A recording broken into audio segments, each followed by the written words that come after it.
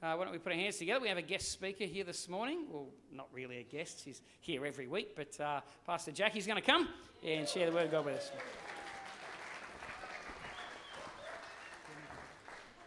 Good morning, church.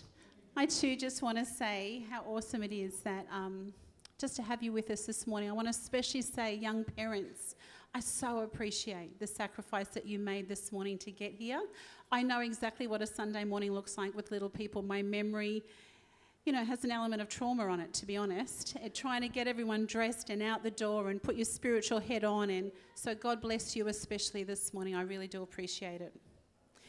Hey, I hope you've come in this morning with your spiritual eyes open.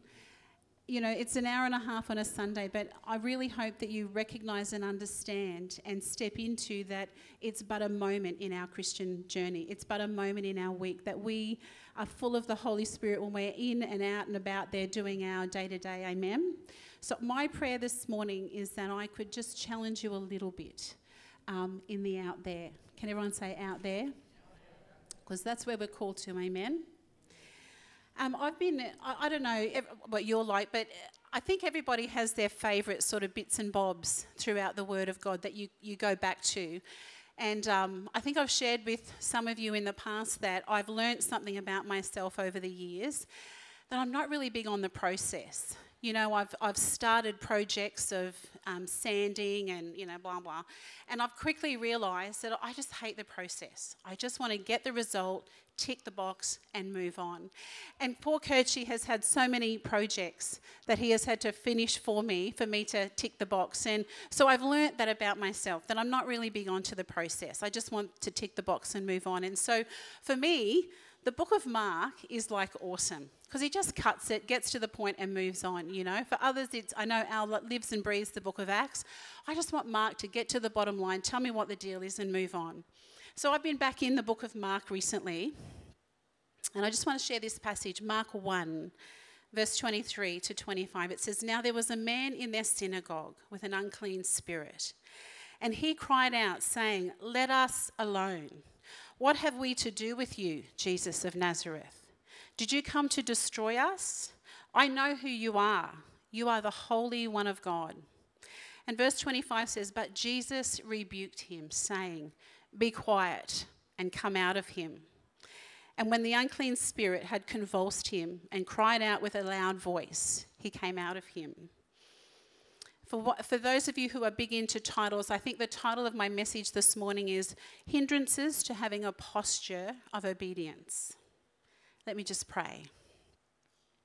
Father, I want to thank you for an awesome day. Lord, I want to thank you that every person in this place today, Father, has chosen to come in and to worship you and to fix their eyes on you, Father. So I pray now, Holy Spirit, that you would come, that you would meet with us, Lord, that you would take these words of mine, Father, that you would somehow make sense of them and speak something to each member here in a language that they would understand.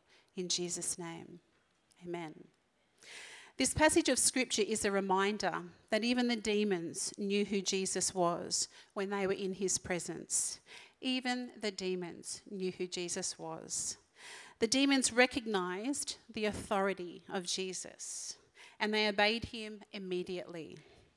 Jesus told them to come out of him, and immediately, everyone say immediately, and immediately they obeyed and came out of him. My question to us this morning is, do we as the body of Christ recognise the authority of Jesus when he speaks to us? Because he does speak to us. We don't worship a statue this morning, or we don't worship an ideology. We worship a living God who speaks to us, who yearns for relationship for us, who somehow in his, crazy mind has a plan that we're going to be part of his outworking of his presence on the earth today. That's the God that we serve. So he does speak to us. It's just a matter of, do we recognise his authority when he does? As I mentioned, I've been reading the Gospel of Mark, and I'm amazed at how often there was a response of obedience required. Jesus says, "Drop your nets, come follow me," and immediately they obeyed. James and John are on the beach. They'd just been out and had a go fishing on the trawler. gross, but now they're back and they're fixing their nets and getting ready to go out again. Jesus called them, and immediately they dropped everything and followed him, left family. Can you imagine? Jesus called and immediately they responded. I'm convinced of one thing, that if we truly want to be effective for Christ, if we truly want to pick up our cross and follow him, if we truly want to be part of this great movement of believers, then it's going to require of us obedience, radical obedience, choosing a posture of obedience. And the truth is, if you've given your heart to Jesus today, the reality is you'll go home and spend eternity with him, and you don't have to be that person. But when I read the book of Acts and I read what the New Testament looks like, I want to get in amongst it. I want to be that person that can lay hands on the sick and see them healed. I want to go to the funeral to the dead body and see them raised up. And we laugh about it, but you know what? They're not just stories. They happened. They're real accounts of what went down back in the day. So often we hesitate to obey the prompting of God because we worry about whether or not we know enough or whether we're theologically trained. Am I the only one? I am the only one. You Spiros. Acts 4 verse 13 to 14 says this, "Now when they saw the boldness of Peter and John and perceived that they were uneducated and untrained men, they marveled." You know what that says to me? Something was on Peter and John. Something was on when Peter and John walked into the synagogue and walked into the grocer and walked into their day-to-day. Something was on them that people perceived, that people recognized that there was a difference about them. How many of you here can say, honestly, you walk into Aldi and someone just says there's something different about you? How many of you walk into your office and someone says there's just something different about you? Don't you want to be that believer? Don't you want to be that person that people recognize there's something different about you and they marvel at you? They realised that they'd been with Jesus. There was something different about them where they could differentiate between people who hadn't been with Jesus, and yet these two had been with Jesus. Yet here we have two uneducated hillbillies, untrained, hadn't been to Bible college, hadn't heard of seminary. In the Greek, you know what? It literally means illiterate idiots. Am I the only one? Amen? This is us he's talking to. But Peter and John had a posture of obedience. They recognised that when Jesus spoke to them, and they obeyed. Verse 20 says, "For we cannot but speak the things which he has seen and heard." There was something so powerful about them knowing who Jesus was that they couldn't help but speak the things that they'd seen and the things that they'd heard. Are we the same? Can we not but help go and share the gospel of Jesus because we can't contain what we've seen and heard? I want to offer 3 thoughts this morning, and you may have various other reasons why you hold back, but I just want to pose 3 common reasons that I think or what hinders us from having a posture of obedience.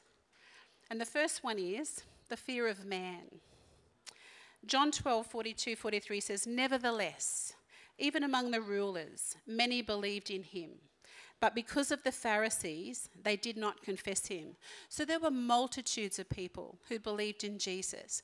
But because of these religious leaders who were known to be the know-all of all passages of Scripture, they knew everything about God. Because of that, they feared what they would think more. And so they didn't even say that they knew him. They did not acknowledge at all that they believed that Jesus was who he said he was. They did not confess him lest they should be put out of the synagogue. For they loved the praise of men more than the praise of God. I think that can be like us today. We don't want to look different. We don't want to sound different. We live in a culture that if you speak up about Jesus at the moment, it's not cool. And you are actually ostracised. We don't want to be outcasted from the friend group. We don't want to have the office people not speak to us anymore. We don't want to not get picked for the sport team because we have chosen to step into obedience and be all that God's created us to be. So we remain quiet when the topic comes up, "What are you doing on the weekend?" And you'll list everything you're doing by going to church on Sunday. Am I the only one? We don't want to say that we're believers of Jesus. We don't want to be seen to be too radical or too over the top. When that friend or colleague walks in or comes to visit and they're sick, and we know that we can lay hands on them and pray, and God said that he'll heal the sick, But what if they make fun of us? Or what if they think we're crazy? So we say nothing. We think about praying for them, but we hesitate. We think we'll just do it quietly to ourselves. What about when current culture is hostile towards Christianity? I mean, you've only got to hop on social media to see, and this is the church people, I might say. That's before you get out there. And there's digs at the church and there's digs at the body.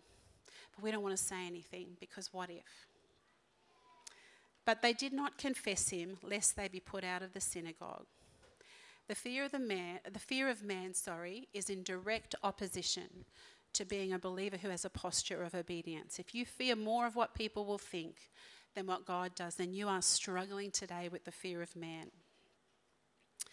The second reason I want to pose is that obedience can sometimes be inconvenient.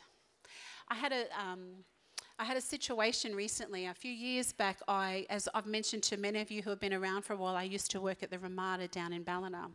And I met some of the most beautiful people down in that place, be it guests that are coming, be it colleagues, just beautiful people. And one day, this vivacious, bubbly, burly woman walked up to the counter and she had, like big Coke bottle glasses, bright green. I thought, whoa, go you. And she was eccentric and bubbly, and you could tell she just had this big personality, and her name was Bronnie. And she came and stayed at the hotel, and throughout her visit that particular time, we got to know one another and chatting, and I got to hear a little bit of a story.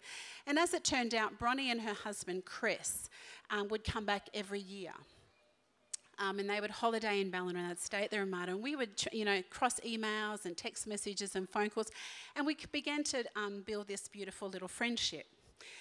Bronnie had no children, and so there was only her and her husband.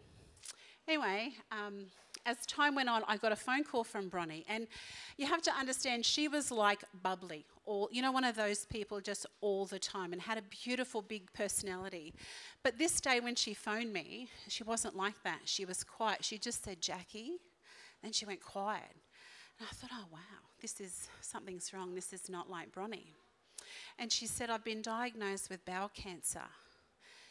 And I was like, okay. Now, the time before this, right, she came and we had dinner together, and in the midst of the conversation, it suddenly occurred to me, she'd never asked me what we do or what we're about. And so this particular time she says, and we'd talk footy, like she was a crazy Tigers supporter, her husband was a crazy Canela supporter, I'm Roosters, he's Tigers. Like we'd had all this bantering back and forth, and just out of the blue at dinner, she says to me, "Hey, what does your husband do?" And I thought, well, here's a go, because that can often be a clanker, right? You sort of say your husband's a pastor, and then it can either be cool or it can be like, weird lady, avoid. So when I said that, it's funny you should mention that, he's a pastor. And you know what? There was this moment of silence where I could see she was trying to fit it all together, and, does he match that? I mean, he's got a tattoo, and I'm used to collar. Like, you could just see the cogs burning over. But you know what? She never said a word. She just let it go. And so here we are. We're on the phone call, and she's been diagnosed with bowel cancer. And I said to her, you know what? That's okay.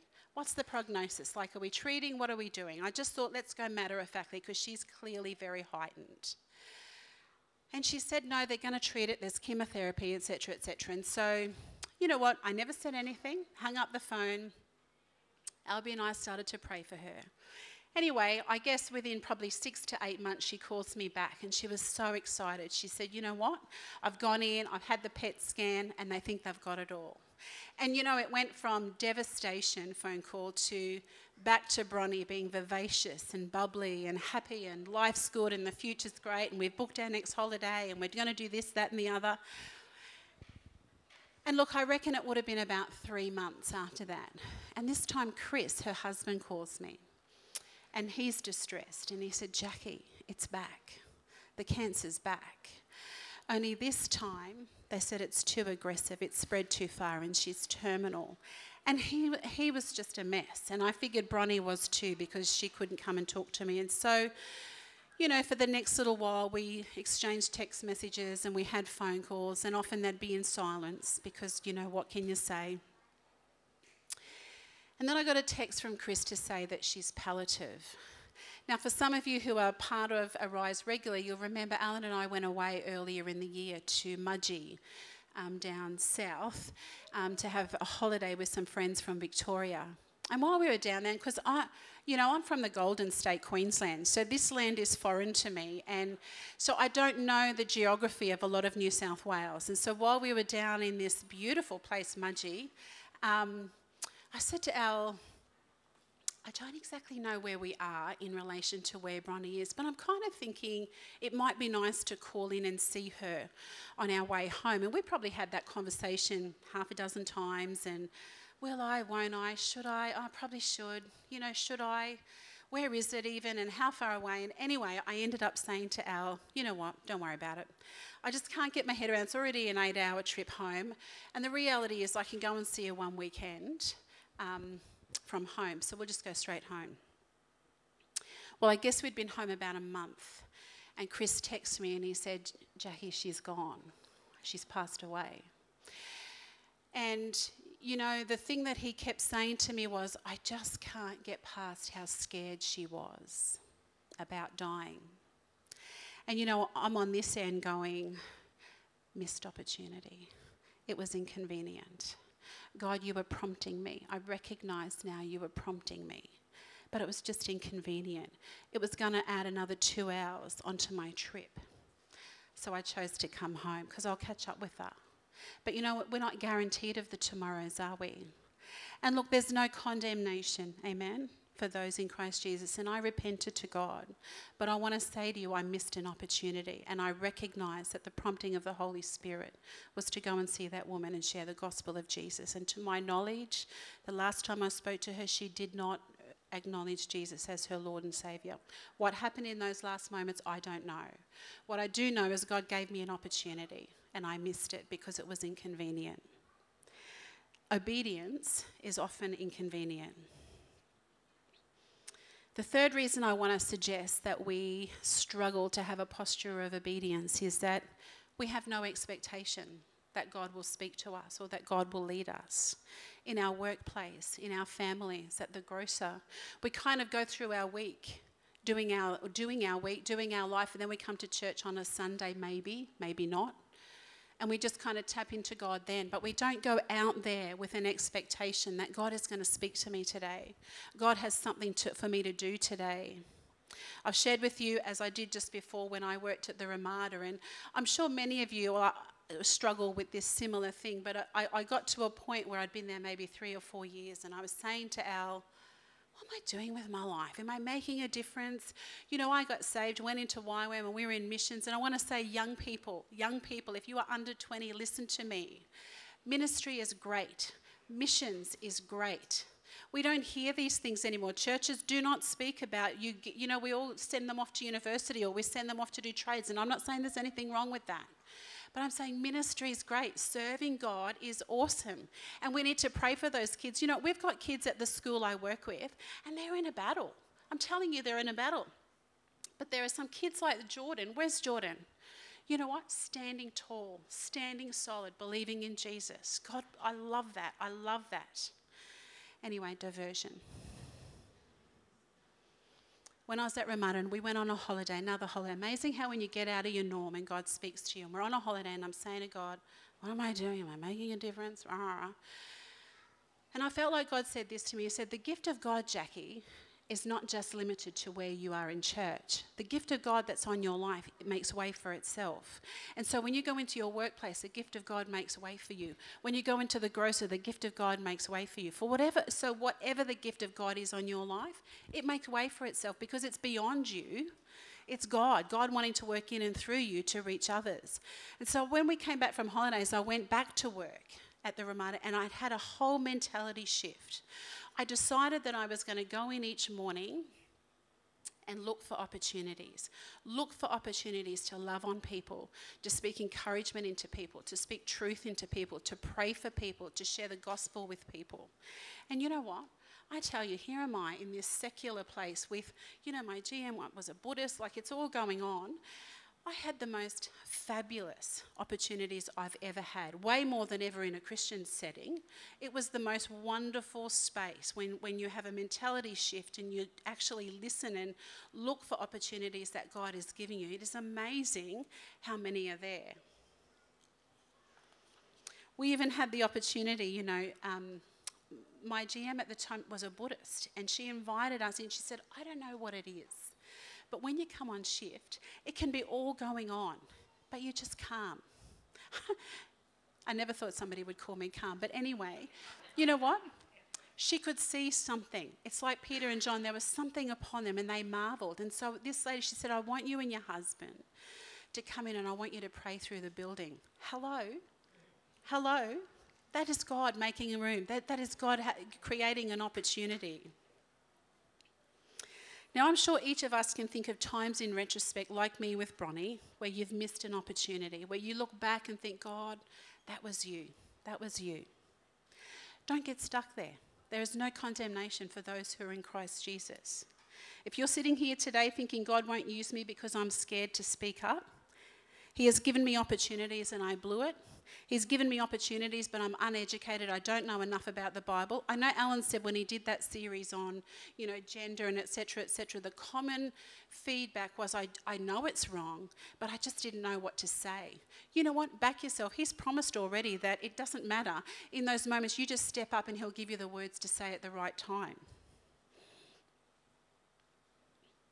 I guess the question is, why would He keep coming to us, though, if He knows we're going to keep saying no? I think that's the only time He will move on to somebody else, is when He knows that He'll constantly get a no. Some time ago, I spoke at a meeting, a bit similar to this. And after the meeting, someone approached me. And they so lovingly told me everything they felt that I said wrong, did wrong, should have said, could have said, would have said. And I guess bared their heart about how I had not reached their, their thoughts of what I should have, expectation did. So great, thank you. Anyway, I never thought much of it at the time. I politely said thank you for the feedback and we moved on. How many of you know we have a shadow having a conversation though? Anyway, some months after, I noticed something about myself. I would get opportunity to do things up the front. I'd get opportunity to say things to people or to preach a message or to do a communion. And you know what? I always had a reason why. I said no. I'm busy that week. Oh, thanks, but no, give it to someone else. I had people waiting for me to book dates in of things that I was supposed to lead. Yet I just knew I was procrastinating. But I just struggled to get there to go, come on, just do it. Anyway, I was getting ready for church one morning. I was in the shower and the Holy Spirit took me back to that moment where that person approached me and said, you know what? You've allowed fear to speak louder to you than faith. You've allowed fear to speak louder to you than faith, and you've backed away from what I've called you to do. Listen, I've learnt one thing in being in ministry, one big thing. There's always going to be negs. There's just always going to be people who will say someone can do it better than you. There's always going to be people in your office who people will say there's someone better than you. There's going to be someone who can sing better than you, play better than you, whatever, run better than you. There'll always be that. But the difference is whether God is calling you. What I do know is God is calling us to a life of obedience, of immediate obedience. Don't be like Lot's wife. Don't look back to all the reasons why you shouldn't run into all that God has for you. We can be our own worst critics. And you know what? The funny thing is God already knows all of our limitation. God knows our insecurities. God knows our inferiorities, yet He still calls us. He still provides us with opportunity. Whatever God is calling you to be obedient to, it will always be good, simply because He is always good. It may be inconvenient. You know what? It may add an hour onto your trip. It may cause you to go the long way home. It may cause you to forego that in order to do this. It may be inconvenient. It may also require you to go against current culture, and it may even cost you some relationships, truth be told. But it will always, always be good. Let me just close with this story. In Matthew 2, verse 13 to 14, it says this. Now when they, the wise men, had departed, behold, an angel of the Lord appeared to Joseph in a dream, saying, Arise, take the young child and his mother, flee to Egypt, and stay there until I bring you word. For Herod will seek the young child to destroy him. So now when he, Joseph, arose, he took the young child and his mother by night and departed for Egypt. How many of you know travelling with an infant, it's inconvenient? How many of you know travelling with an infant on a camel in the night is ridiculous? It was inconvenient. Mary may have even been annoyed to have to pack up the tent, throw it on the back of the camel and head out through the night. It would have not only been inconvenient, but I'm suggesting that Joseph may also well have had to choose fearing God more than fearing man, or in this case, woman. And speak of what he felt God directed him to do, but he was so sure that God had spoken to him to arise and go elsewhere. Yet, regardless of all of that, Joseph chose obedience. He knew it was God leading him. Then what do you do? What do you do when you know that God has spoken to you? What do you do when God has called you to do something? And it's a choice. The truth is we're part of the church, the big picture, the body, because Jesus made a choice. You know what? God had a plan, but he had to choose to walk in it and do what he did. That's the reality. Or you and I aren't here today. What do you do when God offers an opportunity? In the end, Joseph's obedience saved Jesus' life as an infant. It was a choice. Now, I know some of you here have had God speak to you. I know he has because we've had conversations about it. And you know it was God. You can even take me to the passage. You can take me to the place. You can remember the emotion and the feeling when he spoke it to you. What are you doing with what God has spoken to you? For some of you to obey God, it will cost you your reputation. People will think this about you. In order to obey God, they're going to think that about you. Or maybe it'll just be different. It will always be good because he is good. Remember that. God is always good. Are you being like Lot's wife and looking back at all the missed opportunity and thinking, what is the point? The truth is, I could continue to look back at the missed opportunity with Bronnie. I could kick myself for the rest of my days at the missed opportunity with Bronnie. Or I could just decide, you know what, next time it comes along, I'm going to be all over that. I'm going to choose the inconvenient trip. Are you fearing more man than what you're fearing God? Is it all just too inconvenient, too hard, too big, too challenging? What's that thing you know God has spoken to you? What's that God desire that you carry in your heart? What's the God dream that you have abandoned because someone did or said something that left you feeling discouraged? You know, we talk so much about the days that we're in, and we read scripture and we see what God wants to do on the earth.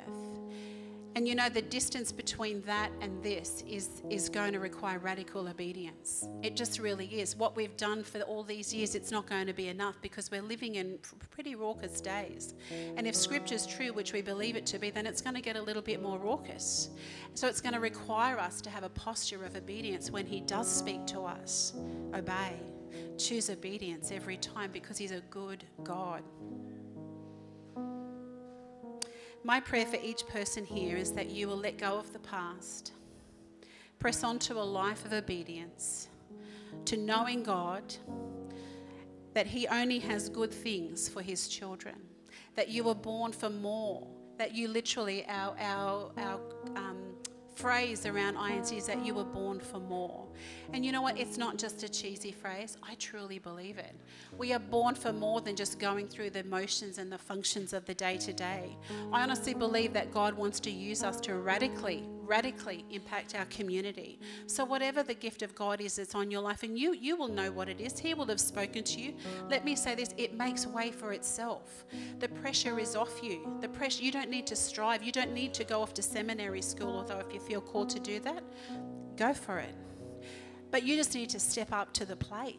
I just need to step up to the plate. Look for the opportunities. Leave here and look for the opportunities. If you're going to the grocer after church, expect that he will speak to you. When you walk into your office this week, expect that he will speak to you. He will lead you. There'll be someone he'll be pointing out to you. And have a go. What have you got to lose? Amen?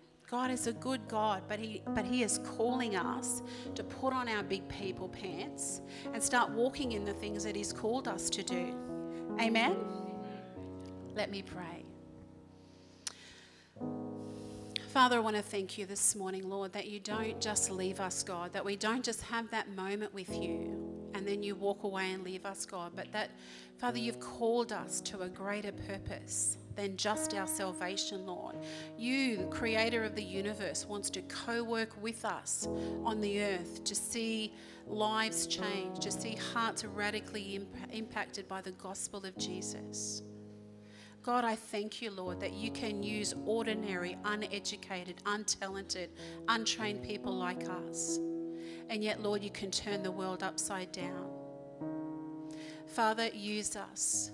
Use us, God. Use us as a faith community. Lord, we want to be that person that has a posture of obedience, that when you look to and fro, you can see us, God, that you know that we'll say yes. You know that we'll step up. You know that we'll step out in faith, God, and say yes to you. Father, I pray that in this room this morning and for those online, God, that you would stir up the gift of God. You'll stir up, Father, the gifts and talents that are within each person, Lord, and that you would give us courage to move in them, Father, to not just put them to the side, God, to not just see that we go to work Monday to Friday and then we put on our spiritual pants, but God, to look for opportunities in the day-to-day, to look for opportunities, God, to see the doors that you're opening for us, Father, and to trust you and step into all that you've created us to be. Father, I pray blessing over every person in this room this morning and those online. God, help us to be a people that have a posture of obedience. In Jesus' name, amen.